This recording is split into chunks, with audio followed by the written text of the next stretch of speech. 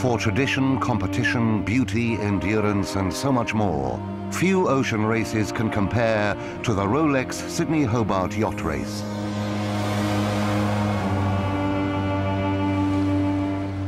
I think the Sydney to Hobart is just, you know, it's the ultimate test of team and man and machine and weather, and it's a fantastic event.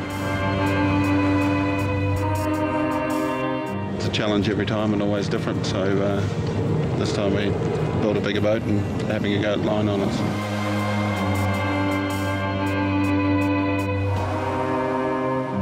I'd like to win it, and to do that you've got to just prepare yourself and work towards that goal.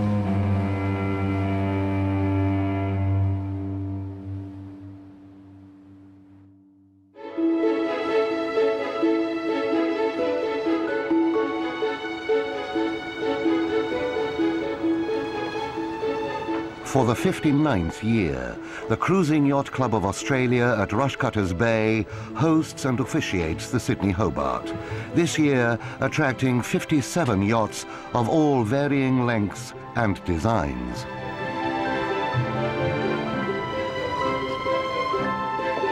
For many of the race's competitors and their families, the festive days leading up to the Boxing Day start provide a chance to relax and reminisce.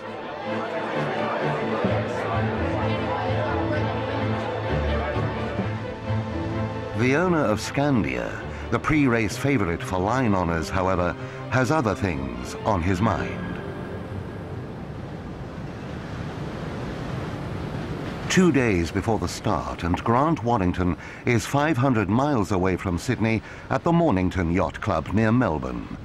He's here to focus all his attention on the race away from the crowds and the hype at the CYCA. For the Australian, this is where his love of sailing began. Well, about 3, I think I was, the age of 3, just over on that beach over there, called Mills Beach. Had a little sabo. My dad used to put me in it and row it round and paddle out between all the sandbanks, and I think when I got to 6, he said, righto, it's time to stick the mast in and sheet on, you know. So he pushed me off the beach and I just kept out going on a straight line out past the end of the pier and didn't know how to turn around, you know. From a 6-foot dinghy to a 98-foot Super Maxi. After coming in 2nd, 3rd and 4th places, Warrington is going all out this year. Scandia is the largest ocean racing yacht ever built in Australia. At the cutting edge of design, engineering and carbon fibre construction, the yacht's secret weapon is her canting keel, which can swing to windward to give more stability in stronger conditions. Unsurprisingly, it's not 9 to 5 work. There's about 30,000 man-hours in actually boat building tasks to actually build a boat of this scale. And there's at least another 10,000 man-hours in design and management and things that I do, things the designer does, and structural engineering and really putting the whole package together. It's just a matter of focusing on the project and saying, right, this is where we're going, this is our time frame, this is our budget, and trying to make it all work.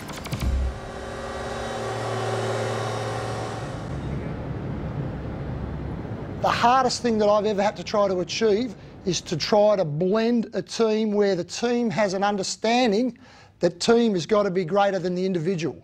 We've all got egos within the group. We've all got aims and Warrington is also trying a different tack on board. He's asked successful Australian rules football coach Terry Wallace to give a motivational speech to him and his crew.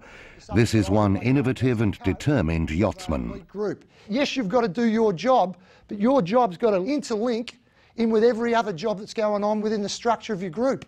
I'll give you a couple of examples. Yeah, I could be obsessed with winning the race. Look, I suppose, you know, I've said it before and I'll say it again. I'll just keep turning up until we win, and hopefully we won't have to be so possessed by it next year. We'll just be coming back to have another good year and win the race again. If Warrington thought his Maxi would be the largest yacht ever to compete in the race, then New Zealand owner Stuart Thwaites had other plans. His yacht, Zana, is built to exactly the same length, but unlike Scandia, has a fixed keel and water ballast, which, due to race rules, cannot be used. Accordingly, Thwaites is playing the rivalry down. Scandia's got lots of advantages over us, and I don't think we've got any over them. They've got a canting keel, electric winches, a slightly shorter rig. I think we've got a bit more sail area in our spinnakers, so they're the favourites. And yeah, so we're here to do our best as the underdog. We've tended to focus on what we're doing ourselves, and it's just nice to have another 30-metre boat that hasn't done the Hobart before to compete against.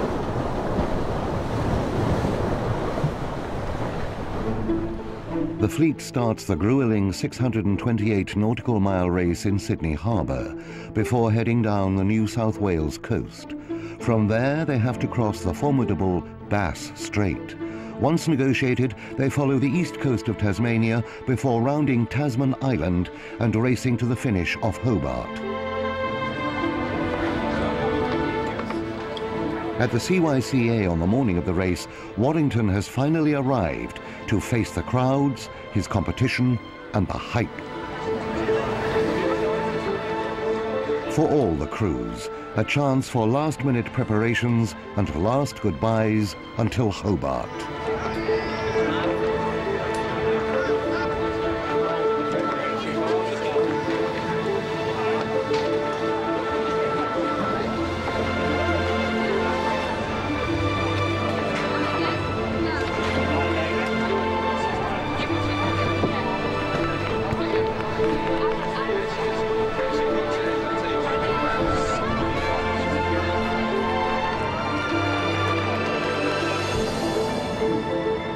In Sydney Harbour, hundreds of thousands of spectators on land and water try to get as close to the action as they can. This race is one of Australia's great sporting occasions. But that's the last thing on Warrington and Thwaites' minds. A 12 to 15 knot southeasterly breeze at the start is expected to swing to the southwest offshore, creating tough conditions and a very tactical race.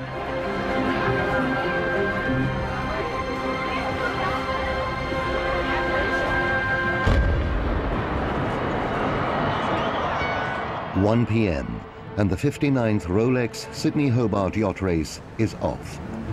While most yachts set spinnakers, Scandia and Zana stick with double headsails as they close reach to the first rounding mark.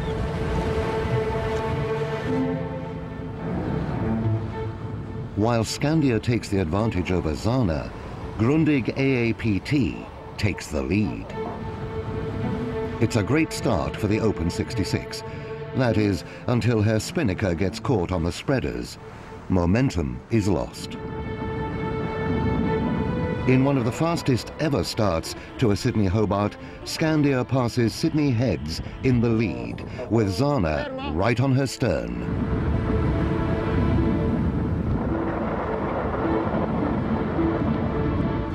The fight for IMS handicap and overall winner, where several factors including yacht length, sail area and crew limit are taken into account, is just as competitive. Pre-race favourite Yendis trails rival Ichiban to suggest the race for the Tattersalls Cup could be as wide open as ever.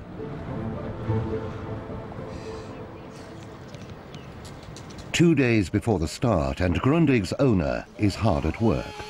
Last year, Sean Langman beat a lot of larger yachts with a lot larger racing budgets to come second in the race for line honours. Never satisfied, the Australian is doing all he can to move up a place this year. Well, we decided 3 weeks ago that we weren't quick enough. We went sailing against Scandia and found that she was just a little bit quicker than us. So we went back to the drawing board. We had the lifting rudder idea in the back of our mind. We've been developing it for months. We left it on the back burner because we thought we actually had enough boat speed, but we looked at ourselves in the mirror and decided we weren't. So we spent the last week, 12 guys, 20 hours a day, cutting and shutting the boat. We reduced the crew from last year's race from 11 to 8. We chose the most fit, athletic, small crew that we could put on the boat. I reduced my personal weight from 82 kilos to 69 kilos. And I figured about 72 was going to be right, but I think maybe the stress of the last week's taken the last 3 off me. But is Langman jealous of his well-heeled, well-keeled rivals? It's funny about being envious of someone. Like, I'm someone that I admire people that are successful, and I admire people that look at a problem and work with what they got. The 2 major boats that we're racing against, they've built maximum rating, maximum length boats, and if we had the resources we would probably do the same. However, no, I'm not envious. I want to beat them, but I just think it'll be a good contest. Few countries in the world are so linked to the sea as Australia. Over 80% of its population live near its vast coastline. The trip down the New South Wales coastal roads can be just as spectacular as the competition out at the Tasman Sea. 3 hours into the race, and in a tacking duel offshore, Zana has gone ahead of Scandia. I sort of set the groundwork for what I want to achieve, and then let other people who have better skills in different areas take it from there. After her problems earlier, Grundig has decided to take a much more direct route south than Zana and Scandia, but remains off the pace.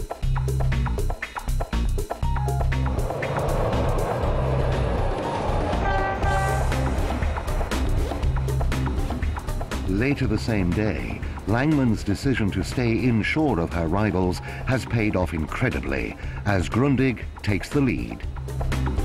It's like the Everest of yachting. You got to get to the top. You got to make it there, and also you want to get a good result.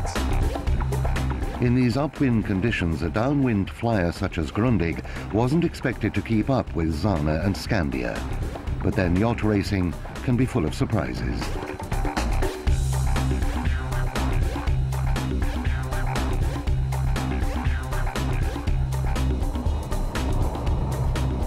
As the weather and the landscape change, so too does the race.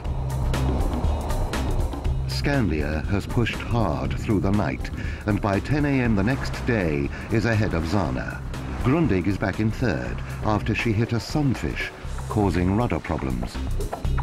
It's the kind of course that anything can happen, you know, conditions can change so rapidly.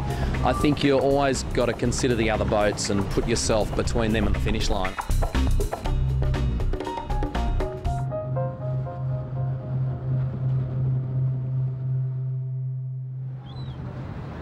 "300 miles south of Sydney is the small town of Eden. Its radio relay centre is a vital part of the Rolex Sydney-Hobart Yacht Race.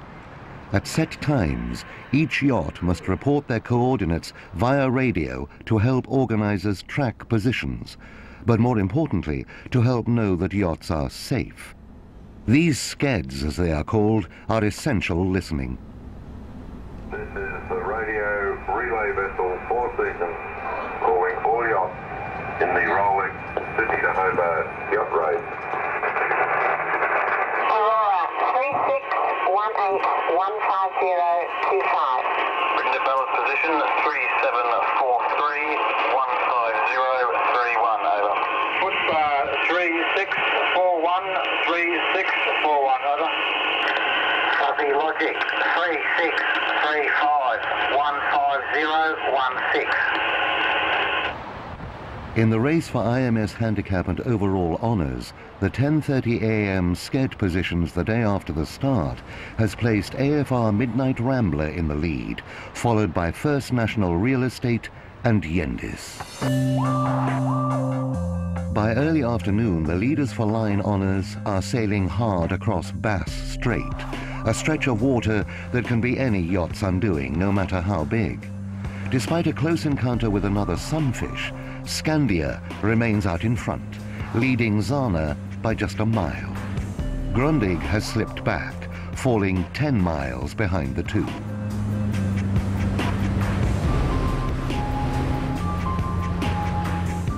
In these tough upwind conditions, this is where a yachtsman's love of his sport and the race comes to the fore. Those days come along and you just think, oh, why? But look, that's one of the things. It's like some days you're out there and you're bashing up wind and it's blowing 40 knots on the nose and it's wet, cold and miserable. But I suppose those days just go, and the middle of the Sydney to Hobart race is just, it's like sometimes you wish you weren't there. But the end, getting around Tasman Island and seeing the spectacular hills and the whole surroundings and the reception you get in Hobart at the end of the race, it just makes it all so worthwhile when you're finished.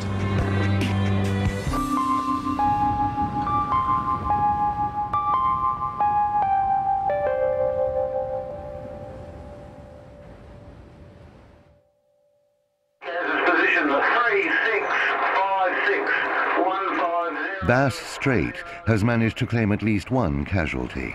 The maxi yacht Nicorette, at the time lying fourth, retires from the race and heads back to Eden, having suffered damage to her new canting keel and hull in rough conditions in the strait.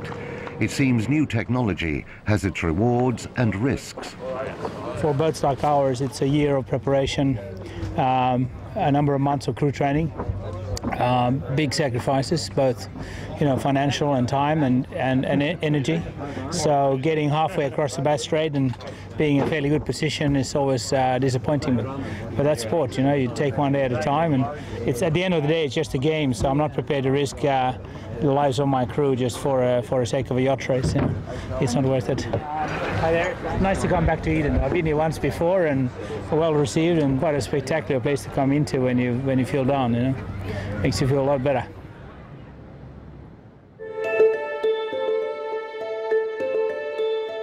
While the leading yachts spend the night and the next day sailing hard down the Tasmanian coast, at Constitution Dock in Hobart, the fun has already begun. For 1 week over the new year, the city transforms itself from the quiet capital of Tasmania into a festival for all the family. No wonder the yachts of the Sydney Hobart race to get done here.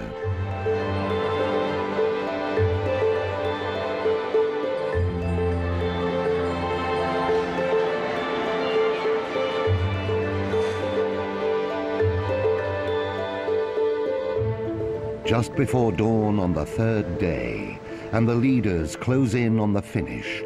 Despite the best efforts of Thwaites and Zana, Warrington and Scandia have stayed out in front.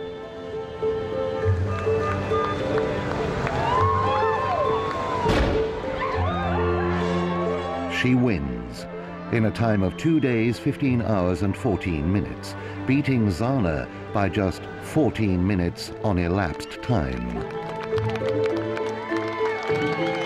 After 15 attempts, Warrington has finally won the Rolex Sydney Hobart Yacht Race. Houses have been sold, millions have been spent, and his children have lost sleep. Sorry to get you up so early, buddy.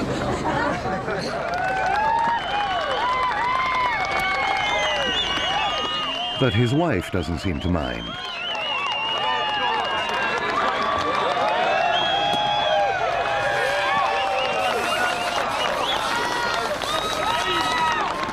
It was just super close, so we could see them the whole way from start to finish, with the exception of about 30 minutes this morning.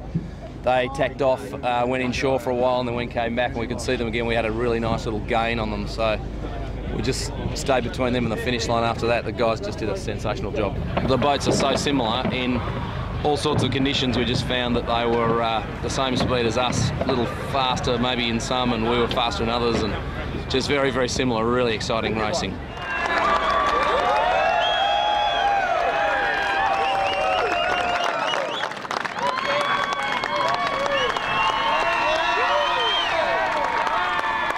While Warrington and his crew enjoy the spoils of the victory, Zana comes to dock. Sailing over 600 miles to come so close can be tough to take. But Thwaites is ever the professional. We got sick of looking at the back of them because generally we were second, and yeah, it was fun for a bit when we were in front, but yeah, it wasn't to be. At the end of the day, you have to realise that that's just part of yacht racing. You know, you win and you lose. I'll be back. That was my fourth. I'll be back for a fifth.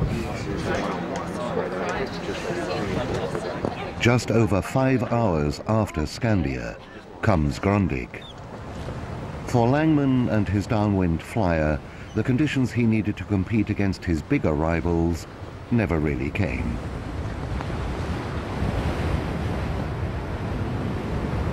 I don't think there's much more we could have done. You know, we sailed 600 miles upwind against 98-foot boats, and you know, our forte is downwind sailing. We optimised the boat for downwind sailing this year, put everything into it, like $250,000 into making the boat go faster downwind, and we sailed 30 miles downwind. So we've got 2 brand new spinnakers sitting down there that haven't been out of the bag yet. So, you know, really we did all that we could do this year, and you know, I think it's still. It astonishes me, and I suppose it astonishes a lot of people how we can hang on upwind with this boat for something that's meant to be a downwind flyer. Our performance is generally something for the dreamers and the believers. You know, it's you know, you got to believe in what you can do, and you got to go for it. It's something you aspire to, and I think we'll keep going until we win the thing.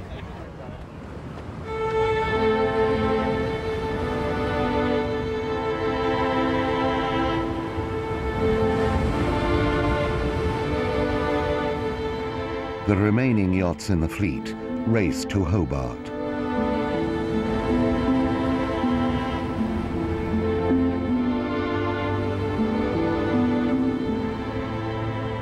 In the contest for overall race winner, no one can afford to slow down.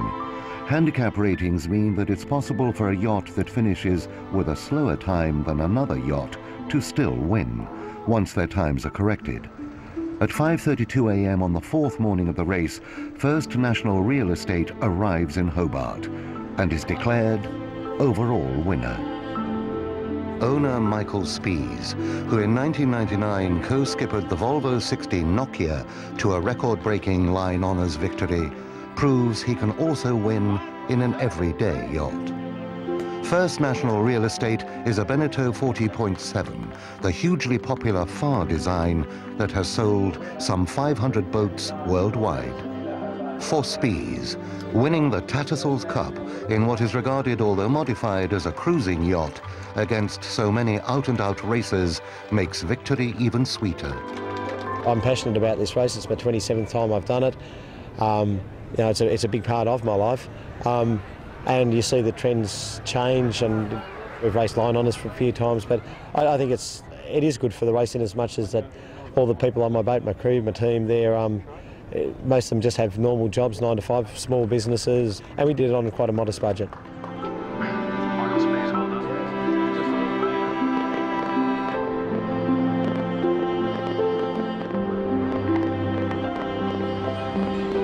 As for Warrington, victory next year in the historic 60th Rolex Sydney-Hobart Yacht Race is already being planned. But for now, he can take in the new year with his children at the dockside. It looks as if it's all been worthwhile.